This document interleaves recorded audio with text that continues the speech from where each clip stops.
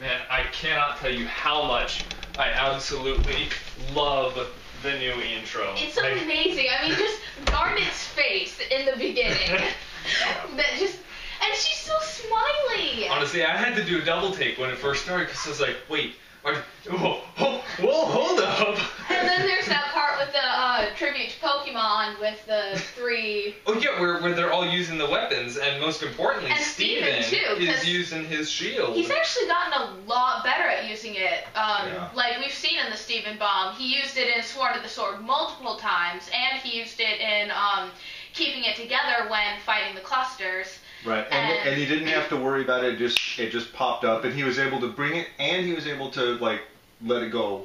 Yeah. And his bubbles too. He's gotten, better with those as well. One of the things that we can see is poor Steven with the hollow pearls. Oh yeah.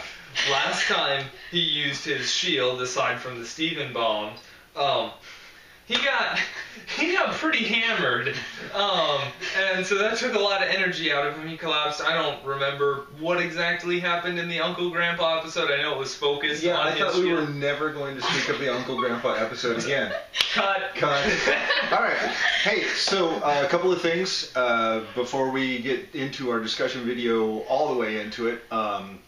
First of all, I'd like to thank our twos of visitors, our twos of watchers who have faithfully watched both of our reaction videos. I have 3 more of those. Thank you. Yay! I have 3 more of those in the can. Right now, what I'm trying to do is figure out how to get the Steven Universe episodes and embed them in the reaction video so that you can see the Steven episode as we react to it instead of just seeing 3 people sitting on the couch and laughing.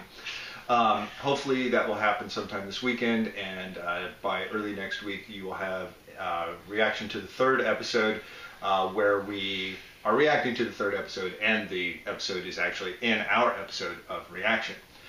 The second thing is that I have come up with a great idea for our intros and our outros. Famous trios. I have come up with a great idea. Not you. I have come up with a great idea. You're taking a long time to say it, okay? Famous trios. So if I said I was Porthos, you would be... Athos? Athos and... Aramis? Aramis. That would be the 3 Musketeers for you children out there who have never seen it. If I said I was Mike, you would be... Lou. And I'd be Og. Alright, and so I think we got the idea, it's a great idea. We'll just do and we say we're on the island and we're watching Steven Universe or something like that. But I think really for this one, we have to go back to the classic animated, not classic, because if we went classic, we'd be like the 3 Stooges or the 3 Wise Men. I've got gold. I've got frankincense. I don't even know. It's myrrh. Myrrh. Okay, and I've got myrrh. Apparently you don't. and we're in the manger. And we're in the manger. We're not going to go that far back. Let's start with one of my favorite classic cartoons. I guess classic at this point. I'm Yakko. I'm Wacko. And I'm Dot. And you're watching the Animaniacs talk about Steven Universe. Okay, we can't both do the finger thing. One of us has to do it. Not both alive. It's in the 1st episode. You saw me snap and point and everything. I've been doing the finger thing. Okay, stop saying finger thing. Stop. Okay? I do not want to know that either one of you is doing the finger thing. Okay, so let's go right in. Like the giant ship. Okay, so let's go right into our discussion about things that we learned from the last 5 episodes of Steven Universe. And I'm going to start because I think this is the most important thing. I think this is the thing that caught us most by surprise, and that was the incredibly large percentage of time that Steven spends doing laundry. Ding, ding, ding. This is where you insert a little thing. Steven doing laundry. We'll have a little word box for every time. Okay. He does do a lot, though. He does a lot of laundry. It's like 3 or 4 scenes in the past 5 episodes. In 5 episodes, there are at least 4 or 5 scenes where he's... Well, I guess we shouldn't be really surprised since the laundry, the washer and dryer are featured prominently in every single episode. I'm surprised. I think it's honestly foreshadowing. A bonding exercise, though, because we've seen how fast Garnet can move. That's Sapphire, I personally believe. Right. I would assume that the, blocking, Meat Mania, all of that should be able to fold laundry quicker than she does. So I think it's a gem bonding exercise more than anything. All right. I mean, also the fact that, there's a warp pad to it and there's really no plugs or anything, so Garnet has to go up there and power it every time they want to use it. By magic. By magic. Right. But, well, another thing we learned about Steven is that he is a very gracious host. True. That's documented. We have it on With subtitles. With subtitles. It's part of a documentary. Ronaldo. Hey, if Ronaldo said it, it must be true. Key Beach City weird. Well, speaking of Ronaldo and his documentaries, as we have seen with his vast array of technological special effects and film feature, just high quality scenes and everything. His editing is almost as good as ours. Yeah. I can think we can safely say that he must be part of the special effects crew for Danger 5. For those of you who haven't watched Danger 5, it's the worst show ever made, and it's hilarious. You should check it out. Link in the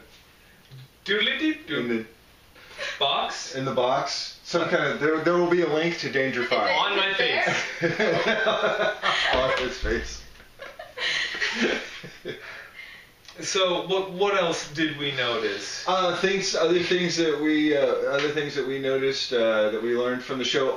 Pearl is still doing the maintenance on Greg's van. Pearl is still doing the maintenance on the refrigerator. There was a Post-it note reminding Pearl to buy motor oil. Though I'm not surprised by that, considering we have seen in a past episode before the Steven Bomb, Amethyst has tried to eat eating all of the motor oil, apparently. But unlike motor oil, we also saw that, again, thanks to Ronaldo, Fish Stew Pizza, grade A health inspection. Oh, so, right. If you're looking for somewhere to eat in Beach City. If you don't want to eat motor oil. If you don't want to eat motor oil. And you're in Beach City, we don't know whether the Big Donut passed their health inspection. Or the Fryman. So if you're in Beach City and you're looking for a place to eat, and one of your criteria is you want the place to be clean, Fish Stew Pizza. And that's where you should go. If they're ever low on salt, you can just visit the temple. I'm sure Pearl has ample.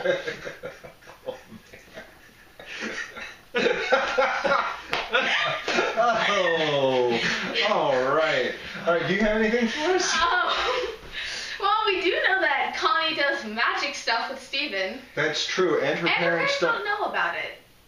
Wait a minute. Is magic stuff a euphemism for something? Is this something that I should know about? Do you guys do magic on stuff? The Magic May of Stay. We don't talk about that in front of parents. Yeah. So is that a euphemism for something? No, ignoring that, moving on.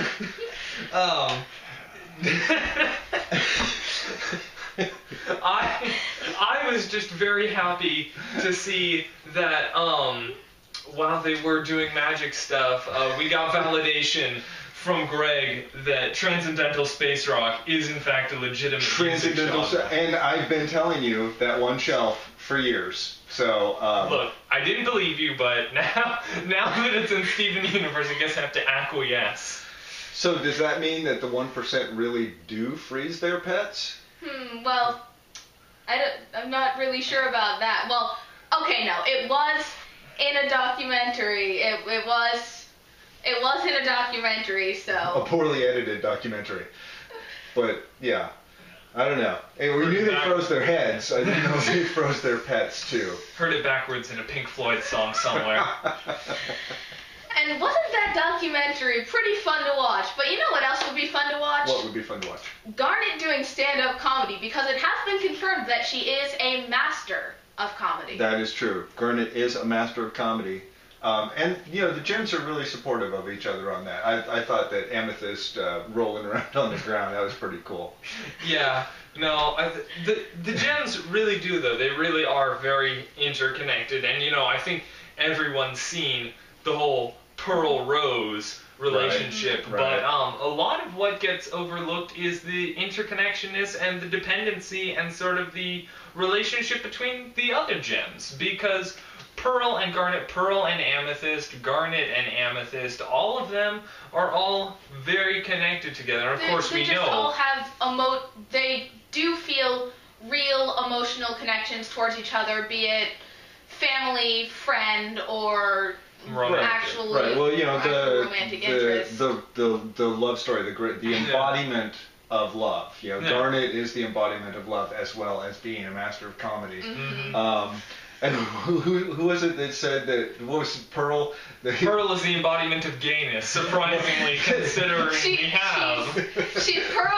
Pearl has managed to be gayer than the literal personification of a gay relationship.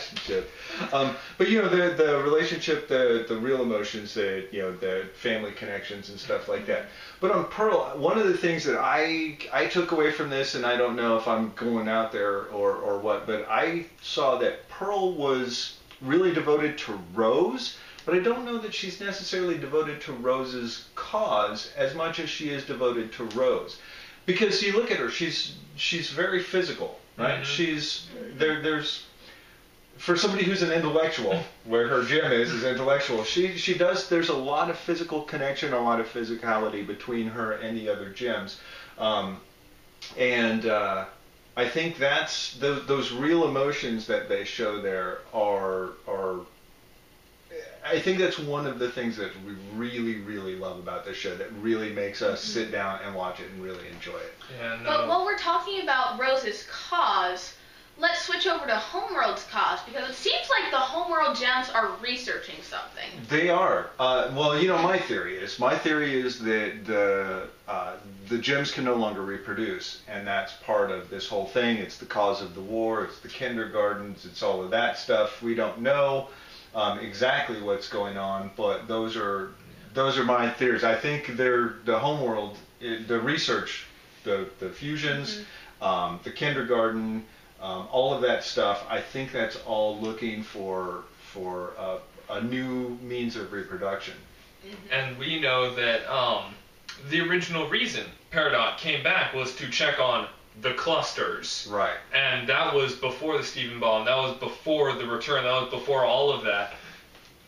They all assumed that Peridot was there to reactivate the kindergarten, but we know that's not true. One of the ideas that we've actually tossed around, because surprisingly we do talk about this show on occasion in our free time. What? I Is don't know, the possibility of not only that the clusters being a method of reproduction, but the Rose Stephen sort of half human, half gem being a method of reproduction. At least that's one of the things that I'm thinking towards. Is it might not just have been, we can't do this to the Earth. It might have been, there's another way that gems can survive. Right. And I do think that Stephen is a step in Rose's plan. Rose has some kind of plan. That's part of my thing. I think that she has an idea, and she has a way to correct whatever the problem is that led to the kindergartens and these clusters and those kinds of things. And Stephen is a step on that plan. Yeah. So I think as we go on, I think we'll find more and more out about that. And I'm really excited about finding out about that.